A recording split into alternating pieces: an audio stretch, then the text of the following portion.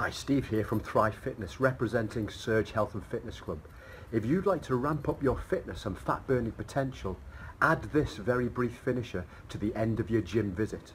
Word of warning though, don't go all out to exhaustion the very first time you do this. Plus, if you have any doubts, don't do the exercises before consulting a personal trainer or GP. Good luck. Kettlebell swings and push-ups. You'll do a combination of both exercises, 10 kettlebell swings straight into 10 push-ups. Then you'll repeat that for 9s, 8s, 7s, all the way down to 1 rep with as little rest break as possible. First exercise, note the position, the stretching position I'm in for the kettlebell swing.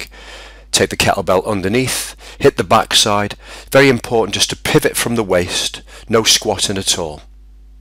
From that position then, you'll go to the push-ups. There's the full push-up position, exercise. Tight backside, tight abdominals.